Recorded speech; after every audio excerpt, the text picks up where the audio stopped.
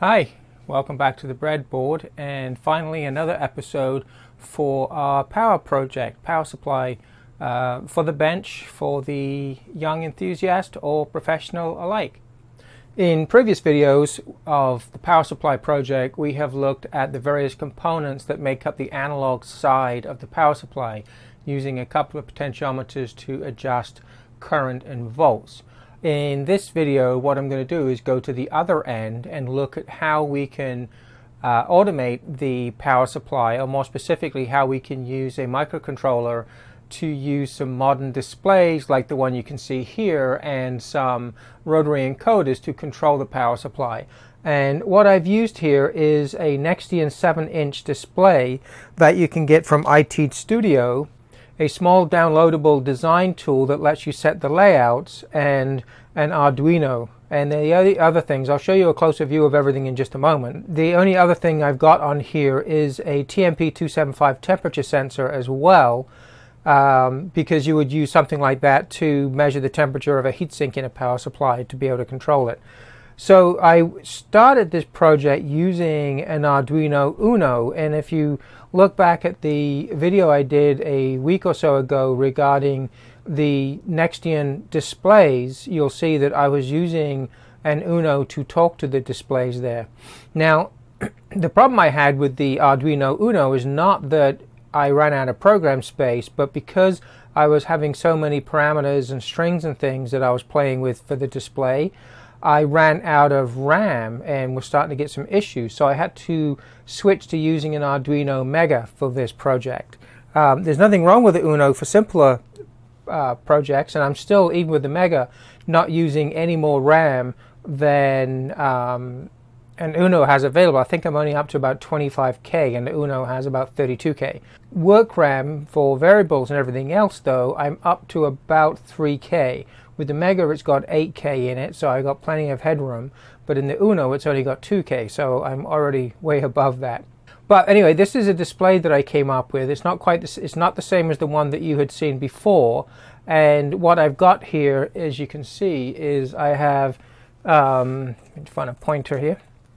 I have my volts with a set point, and we'll have a closer look at this as well.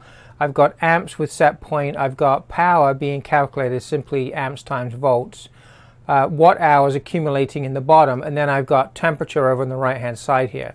The buttons underneath are for indicators for things like constant voltage or constant current, setting the volts. So if I just simply press these, you'll see it comes up with a set volts display. So I can put in a value here, say 12.5 volts, press the OK, and now the set point here is set to 12.5. I can do the same for the amps, or I could say put in 4.2 amps as a limit, and now my limit for the amps is set to 4.2.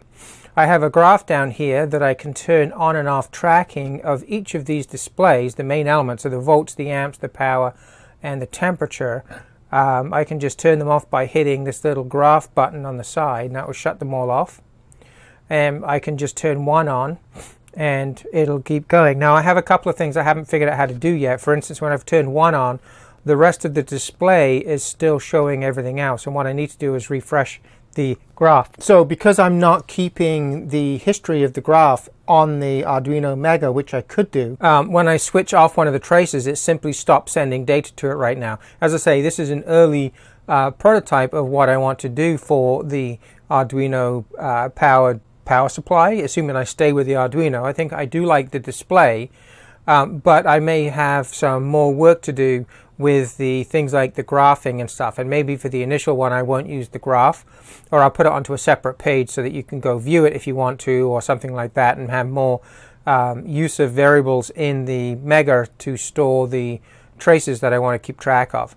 The other one I've got here, the other button on here, is an output button, which allows me to turn on and off an equivalent of an output relay. I have an LED connected to it right now, but that could easily be anything that you like. If you can power an LED, then you can drive pretty much anything as long as you give it the right interfacing. The temperature has an alert button, which is not coded in yet, and it has a graphing button. The power has the ability, the accumulator here, for the watt hours. I can clear that by just pressing a button and it would restart again. So if you're monitoring, say, a battery for discharge current, this right now, the two analog inputs, if you set them up for the right scale, right now they're assuming 0 to 5 volts in. If you used a shunt resistor and measuring the volts through appropriate voltage dividers, etc., you could actually monitor a battery discharge characteristics and accumulate the power that was actually being drawn out of the battery, as well as the instantaneous power, quite easily. So that will be something you could also use this kind of display for. In our case, we're working towards hooking this up with our power supply. I don't have any D to A converters connected yet, so when I change the set points, nothing actually happens except that it remembers it. The analog actual readings, though, for the analog volts and amps are actually connected to the analog to digital converter inputs. That's why they're floating around a little bit, because there's nothing actually connected to those analog inputs of the Arduino MEGA. The temperature is real. It's measuring the ambient temperature of the room. And I also have a couple of rotary encoder switches, which I will just take go to a wider angle view so that you can see. Okay, so now you can see everything that's involved. I think you can still see the display clear enough, hopefully, to see what I'm doing. I have two rotary encoders hooked up to the Arduino MEGA, using an interrupt scanning every millisecond to see if anything's happened with them. And I have an LED hooked up to allow us to see the equivalent state of the output. I've just bent it so you can see it easier from the camera. And if I press on the output button, you'll see I can turn that LED on right here and off, on, off. When I move one of the rotary encoders, I've got one for volts. It's right now only moving about 10 millivolts a step, and the other one is moving the amps about 10 milliamps a step. I do have a library in there which supports acceleration. If I just zoom in a little bit, so you see now as I rotate this pop, the volts display here is actually cranking up. Sorry, the set point for the volts is cranking up as well. Now if I turn this continuously, it will accelerate. See, it's going up. All right, see, it's now going up a lot faster because I'm continually turning this. If I get to 30, it will just stop there. Now, if I want to go to a specific voltage rather than doing that, that's great for fine adjustments. I can just hit set and go to, say, 25, press OK, and then I could just crank it, tweak it a little bit from there. Now, as I said, the output is not reflecting the input right now. I haven't got the whole loop closed off. For amps, I can go up to 5 amps. I've set a limit on that in the code. And when I get to 5, it just simply stops, as you can see there. And if I crank it back down again, all right, it will come down, but it won't go above the 5 amps. Now, I've got a routine in here that does a float to ASCII conversion, and it's not 100% perfect. It's a little bit of a shortcut one, so it does get sometimes the finer digits of converting these numbers wrong from what's actually stored in memory. But that's nothing to do with the display or the basic functionality. It's just that one functional routine that's wrong. And you can see here I can tweak these when I get up to 30 volts. On the volts, it will also limit. I can't go below 0, and I can't go above 30. This touchscreen works very nicely with this pen. So if I put 29.5 in there, and then try and go up from there, right, it will not let me go above 30. It just stops there no matter how much I turn, but I can come back down from that. And if I go down to 0, so let me just put 0.1, right, and I try and go down from there, it'll get to 0 and just stop at 0 as well. Which is just what you want for adjusting. Of course, if you have a power supply that goes plus and minus, then that would change things. So let me just reset the Arduino MEGA here a second. All right, I have it coming up with a nice little splash screen for the breadboard, of course. And then the default condition is all of the tracing is off. And if I just put my finger on the temperature probe, I'm just holding it on here right now, so it'll take about 10 seconds before it will get that new reading. Temperature normally doesn't change. I have parameters in here that will allow you to change how often it reads the sensors and updates the displays, so you can just tweak it. I have the update set to 10 seconds, but it's actually reading the display every second at the moment, but you can, so you could, if you wanted to, add some averaging algorithms and things like that in there. You can see here that it's slowly updating, and you can see that graph creeping up there for the temperature, and that's the only one I'm graphing right now. So if I let go, you'll see it will start coming down. Now I can add volts to the graph and amps. Now the problem is when I turn the temperature off, this is just an issue with the Nextion here. The current display doesn't clear, and it doesn't move along with anything else being added either. So it might be better in this case to have separate displays for each of these parameters rather than having them all on one. The other thing about this is that I'm displaying it on here, but because you're using an Arduino MEGA, there's plenty of room here to add some networking as well to the MEGA, or even through the serial port to a PC, so that you could log the data up to a PC and have it save it to a CSV file or something like that. And if you're using the power system, because you can see here that what we're designing ultimately is a power system that's going to have a power supply, DC load, a constant current source, and things like that, and also be able to perform some more advanced functions like battery discharge, battery charge cycles, etc. It will be good to be able to have the data being sent to a PC or something more intelligent. It might be a Raspberry Pi, whatever, so that you could actually do a complete charge-discharge cycle, measure the capacity and characteristics of a battery, etc., etc. That's something, as we go along, I want to look at. And the MEGA may be ideal for the local controller, but we might look at launch pads and things like that. I will experiment with a few different things as we go on. But I will be having an interface, whether that be by Wi-Fi, Ethernet, or via the USB, so that I can send the data for logging purposes up to a PC. And maybe we'll even implement a SCPI interface, which would make it industry standard with things like Labview and stuff like that. Anyway, I just wanted to introduce you to what I was doing here. This is the display, of course, that is going to be used, or something like this at the end of the day, for the power supply project. And the next thing we're going to have to do is add some better interfacing to the PC, but more importantly, of course, adding D to A converters and a higher resolution A to D converter, so that we can read the actual voltages and things from the power supply high-powered side of the system. And that will be in the next power supply video. Is we'll look at some of the ADC and D to A options, talk a little bit about resolution and what we want to do. Now, in the meantime, if you have any suggestions for improving the display, I will be happy to hear it. What we're going to do now is quickly go to the PC and have a look at the design tool and also the Arduino code that I am using to drive this. And all of this code and everything else I will make available to you on my GitHub channel, so stay tuned. So let's go get to the PC and see what is in the code and what is in the designer for the Nextion display.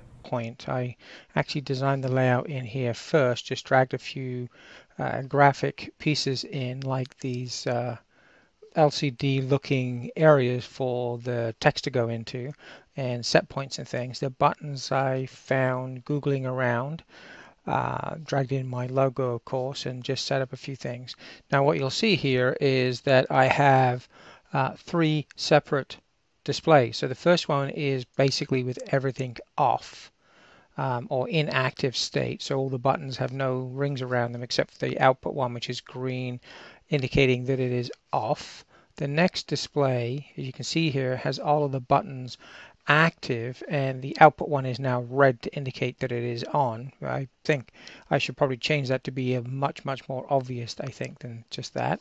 And then the last one, this is something I'm going to get to in a minute, but this one includes the numeric input for setting the set points and things like that through this numeric keypad.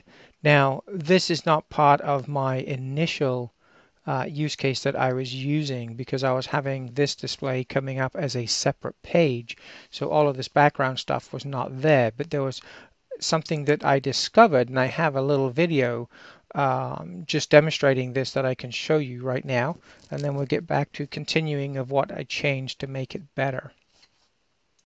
This is the Nextion editor for the power supply project, and one of the things I've just discovered here is right now I have a whole bunch of scripts on these save and cancel that basically closes all of the buttons and hides them because the display is quite slow bringing up another page, and when I go back to the first page it resets all of the controls. So what I've done is I've made them all one page, and then I've overlaid the keypad on top of that first page, and I just hide everything.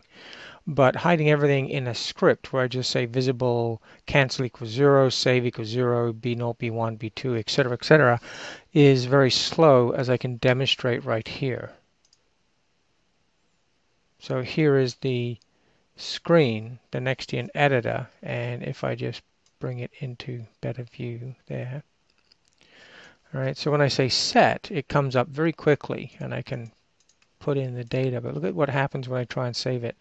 And that's even in the debugger. It does the same thing on the actual display. So if I say set, it comes up pretty instantly. If I do that again, I'll see if I can press it really quickly. Right, didn't miss anything, so it enables it very quickly when it's drawing. But when it's clearing it, probably because it's got to redraw the background, it has a much harder time doing that. So I'm just going to try something to see if I can speed it up. And what I think you can do, there is a command called viz255, 1. And if you say 255 with the visibility, it means it's all of the controls for the current page. And I know that they enable quickly enough, but they don't disable very quickly. So I'm going to try using visibility equals 0 and then just enable the ones that I have. So let me just change the settings for that, and I'll get back to you and let you know how well it works. So as you can see in that little video, the rendering time as it's clearing this numeric keypad off the screen was quite slow. Now the same thing happened when I was doing it either from the Arduino or from scripting within the actual screen itself, and the issue is definitely because it is having to redraw the background as things slowly get turned off. The turn off is quite quick. I think it's just the redrawing is slow. Obviously when you're actually adding something to the screen, it doesn't have to check the background and recover it. It just has to draw the new graphics straight on the screen, and I don't think it cares what was there before.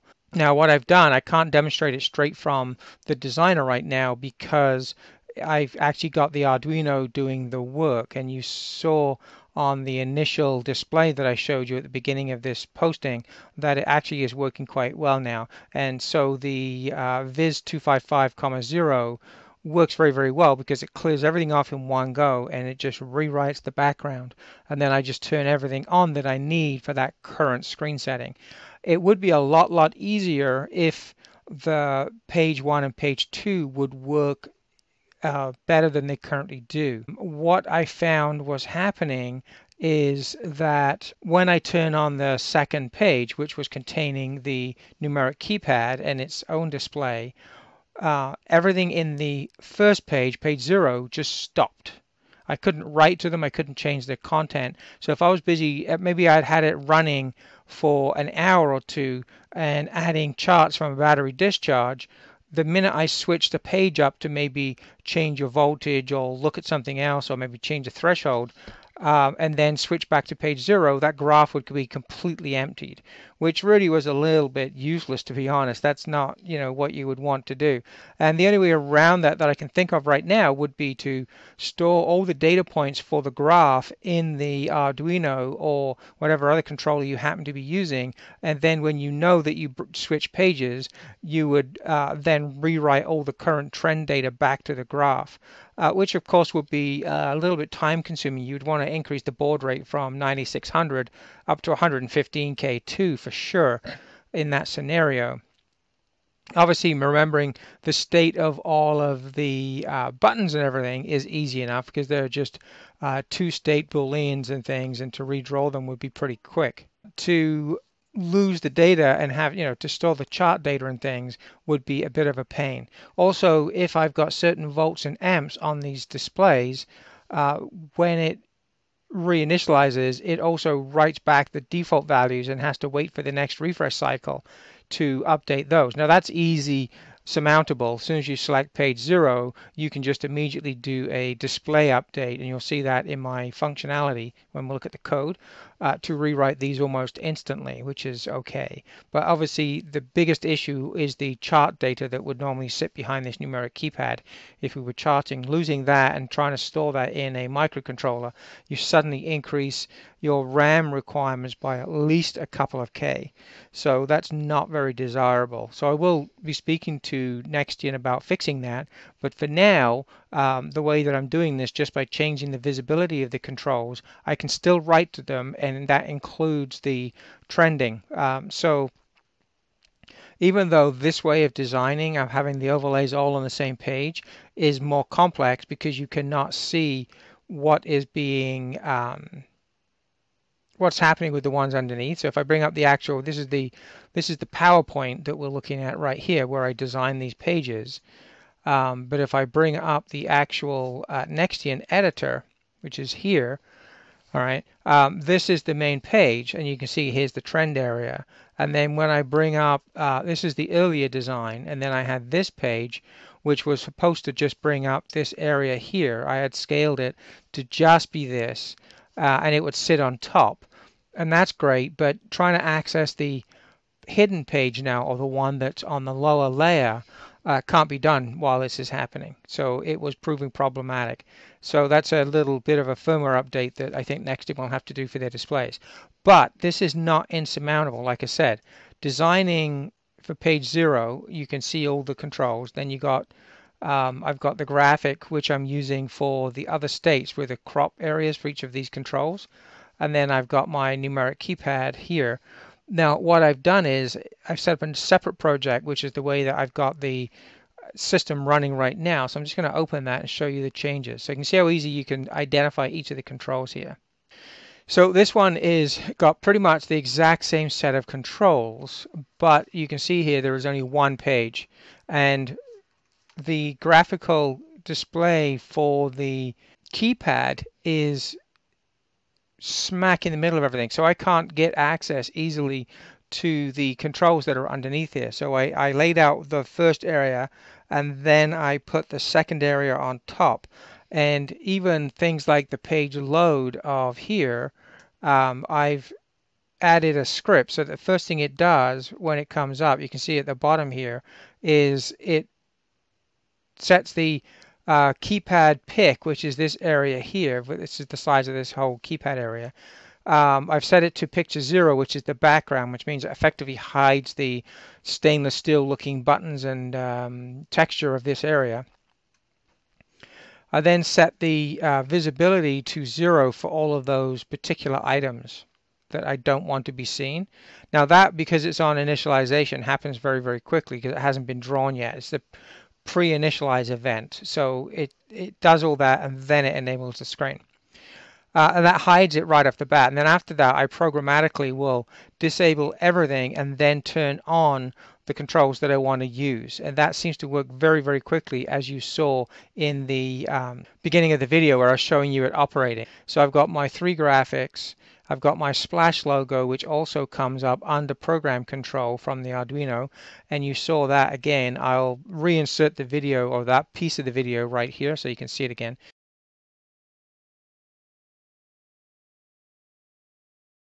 So that on initialization, the Arduino says, hey, it's the breadboard, blah, blah, blah, and then lets that splash screen disappear, and then it shows the normal operating screen, which is exactly what we want. It's just a little bit more difficult to be designing this.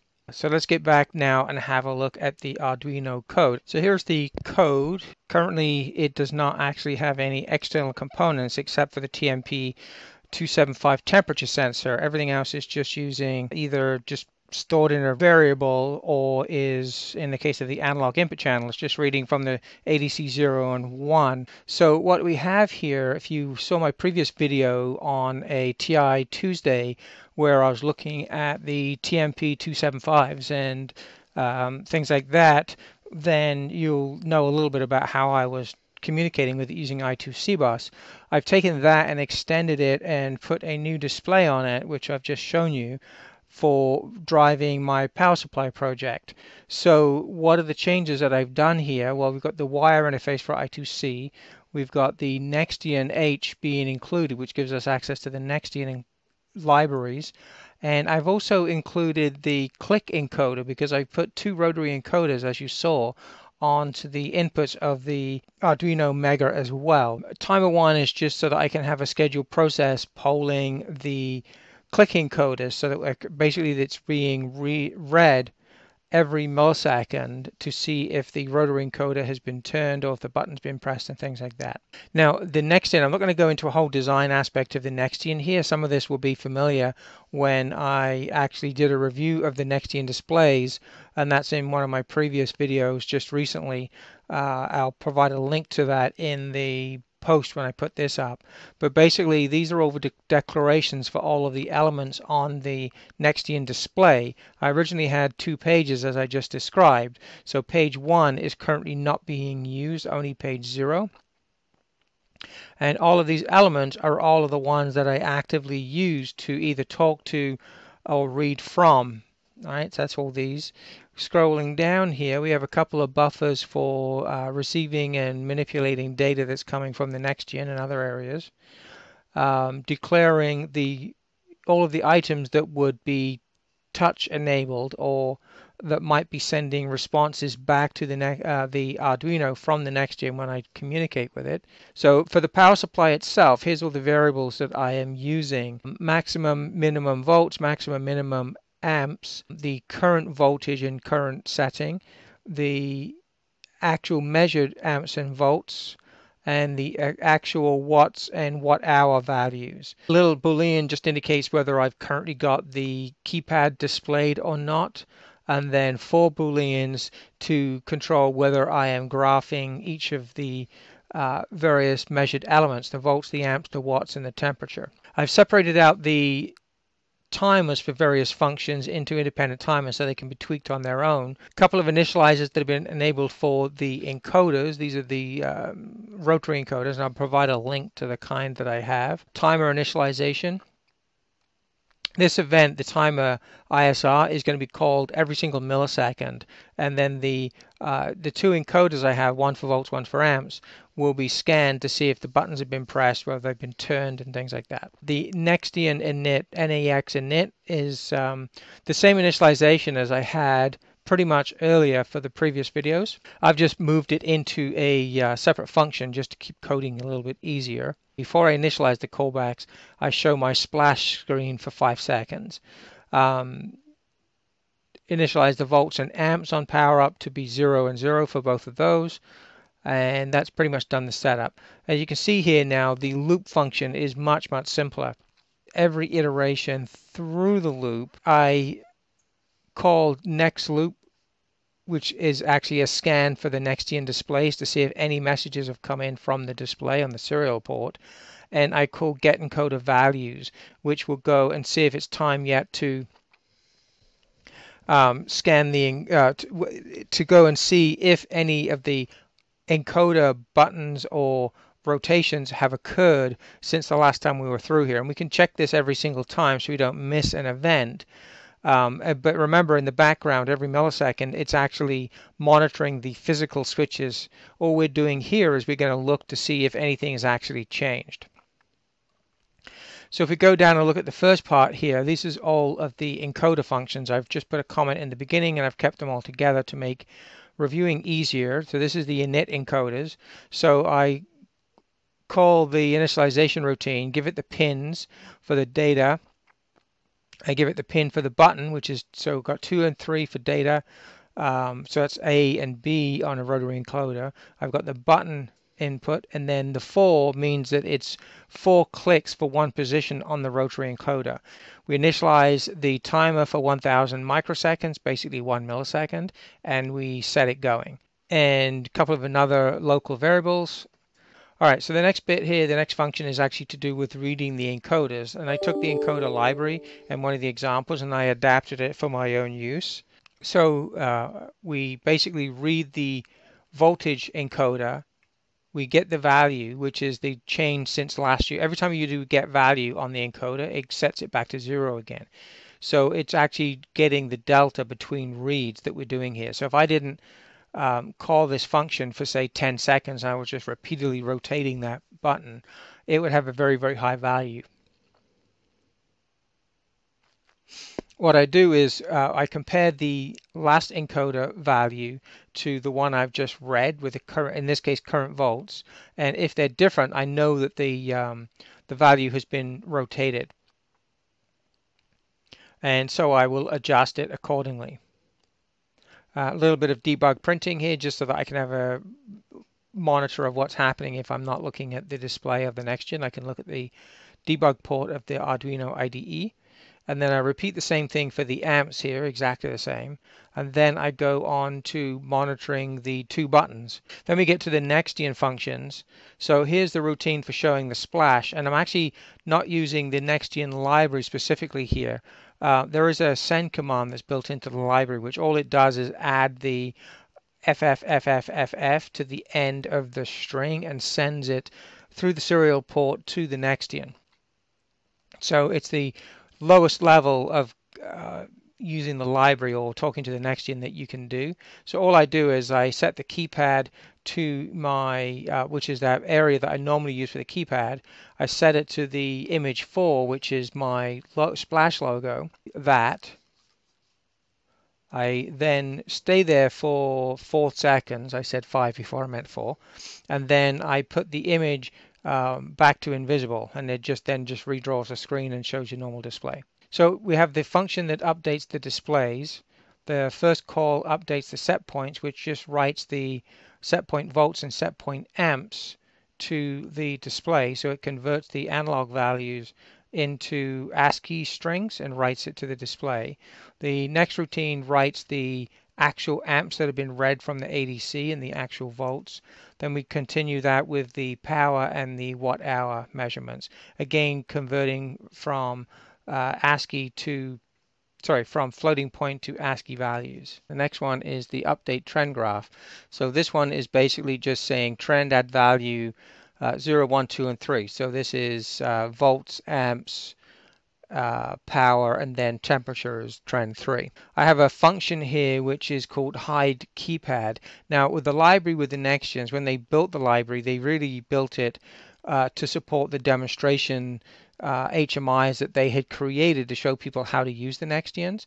But at the lowest level, what you normally do is you send out the serial port commands like viz space 255,0, and then you would have a space, and then you would terminate it with FFFFFF. When we look at what we're doing in the Arduino code here, and we're just calling send command and then saying viz and various other things, keypad, etc., what we end up doing, if I just go to the code for the library, here is the send command. You can see we pass the string in, and all we're doing is serial. If the serial is available, we read data from it just to clear out the buffer.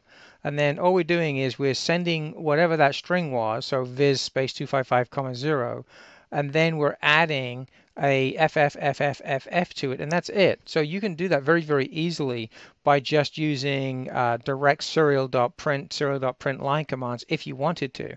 This just makes it a little bit easier for you, but it's not that complicated even without the library to do things. And what I've done is, because the libraries were written for the demonstrations, they don't include all the functionality I want. For instance, none of the library has the viz statement. Then I've just run through the list of objects that I want to turn on and off, and I've just set the values appropriately in strings here, and I just send it out. Now, if I wanted to minimize how much RAM I'm using, of course, I would put these into flash memory with a progmem statements and things. But right now I got plenty because I'm now using the Arduino MEGA. So in this case, this hides the keypad. So what I do here is I actually hide everything with the 255,0. I then one at a time add back in, or re-enable, the controls that are relevant for the base page.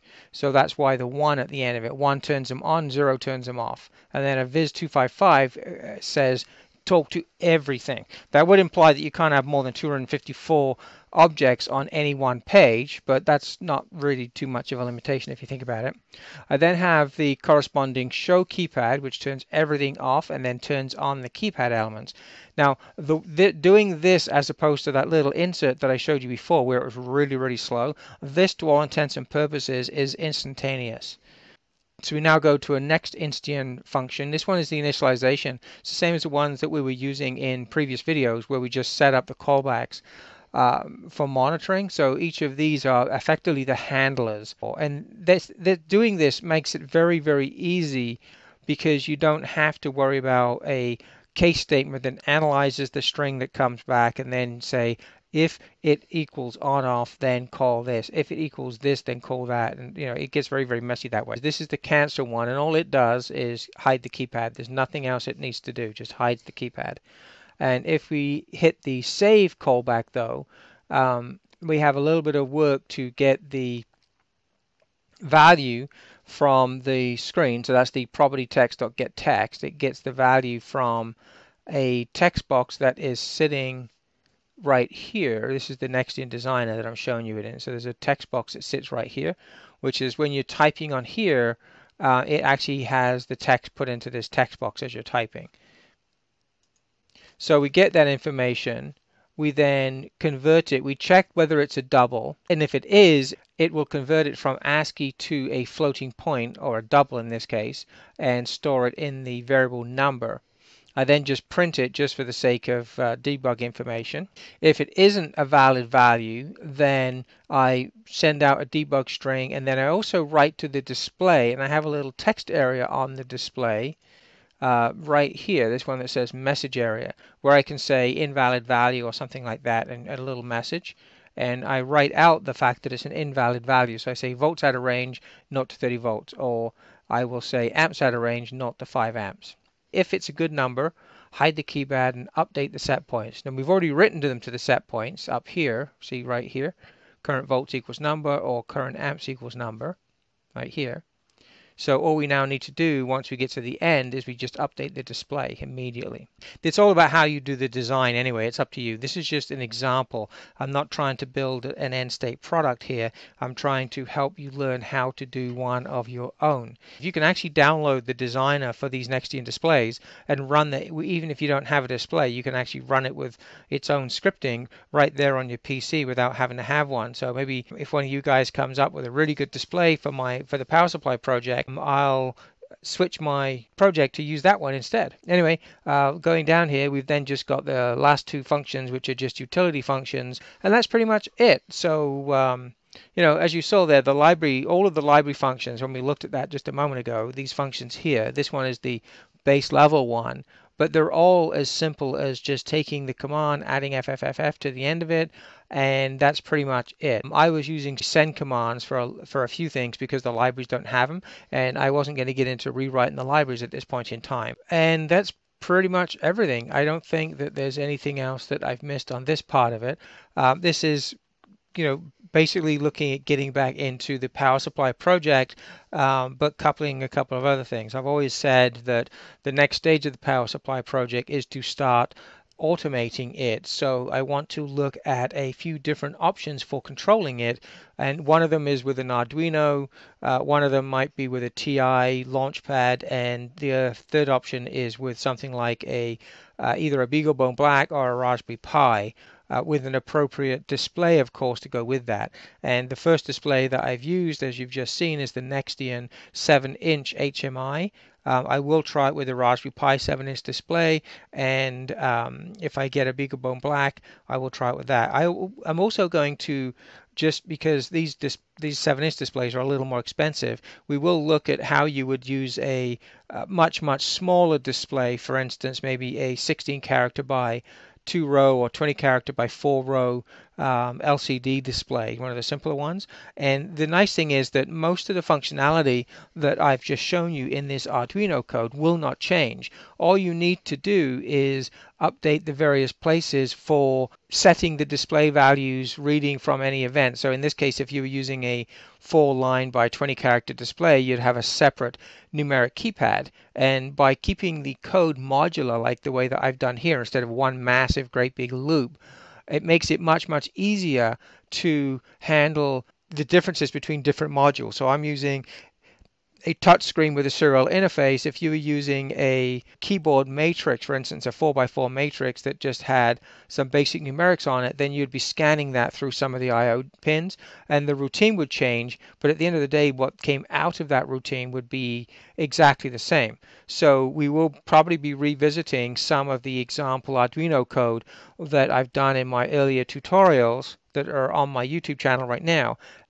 In the case of the Arduino MEGA, we have a lot of memory. We've got 256K of flash, we've got 8K of RAM, and we've got a whole boatload of I/O too. So it's more than capable of running the power supply if that's what I end up doing. Now, because I want to add SCPI and other networking features and things like that to it as well, and potentially have it also running a battery analyzer, DC load, a constant current source, and things like that, then I may ultimately end up using a Raspberry Pi or a BeagleBone Black, something with a higher level OS, and then use I2C or SPI buses to talk to various chips that would communicate with the hardware. And the basic principles are exactly the same, and we're going to be coding it probably in C or in something similar anyway, even if I use a Raspberry Pi or a BeagleBone Black.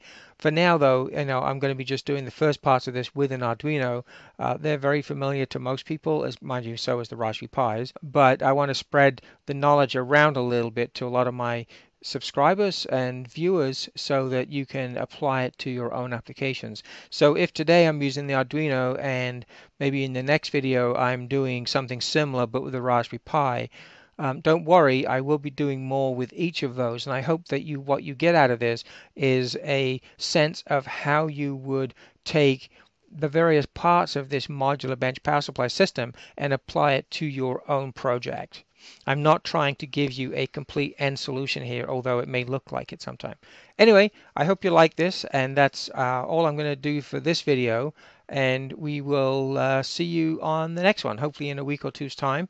The next iteration of the power supply project will come out, and we will continue. We'll have some actual analog to digital, digital analog converters, and hopefully be driving the real outputs of the bench prototype power supply.